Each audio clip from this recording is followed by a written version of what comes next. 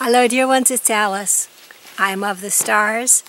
I have for you today the 6th in a series of videos on the topic the spiritual powers of omniscience, omnipresence, and omnipotence on earth today. Things to look out for by Alice B. Clagett. This, the 6th in the series, is entitled What Happens when Spiritual Groups Attain the Experience of the Body of Light? Will it be neutral mind or a life of crime?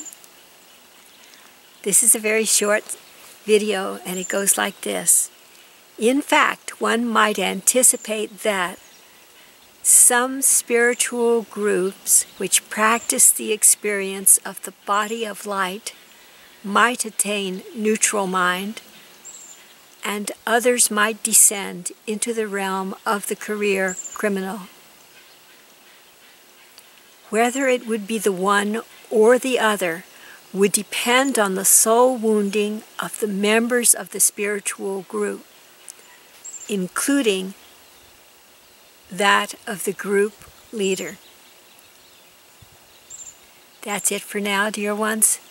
May God bless you and keep you safe and be with you through all your days.